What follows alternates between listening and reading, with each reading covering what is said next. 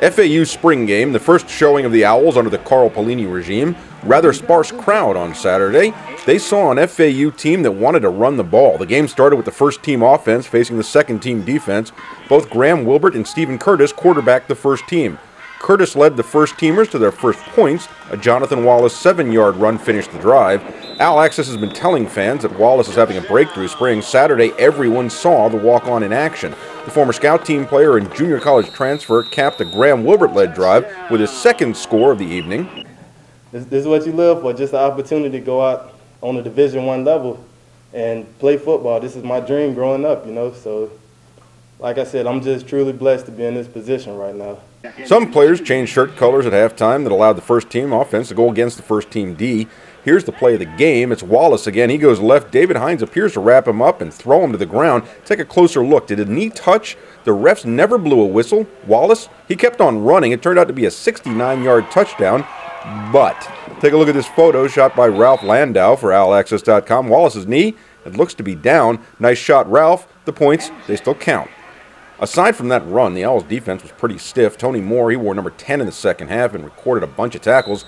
That 27 is not a Bartels for the first time in recent memory. It's Winfred Strickland with the interception. Corey Henry broke through for a sack. Easy on the guy in red there, Corey. The Owls' offense spent most of the time running the ball. Graham Wilbert, though, did open the offense up late in the game. He'd find Nixon Dorvillis for a 7-yard score. That was the lone passing TD of the day.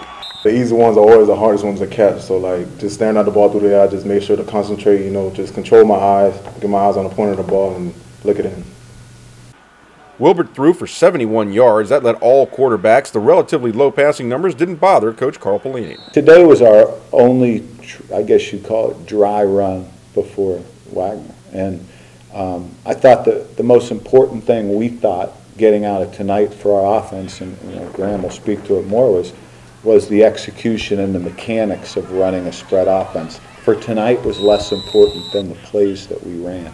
So we kept it very simple offensively. Just the mechanics of signaling from the sidelines, taking the signal, the verbiage on the field, you know, alerting everybody what the play actually is, and then executing the play. That is important, and that's not an easy thing to teach in 4 weeks, especially for a team who's never done that before. So that's what we were trying to get out of tonight, mostly is the game day mechanics.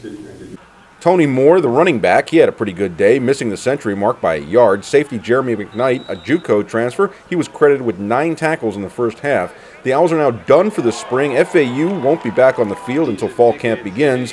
They open the season against Wagner. Bringing the story to OwlAccess.com, I'm Chuck King.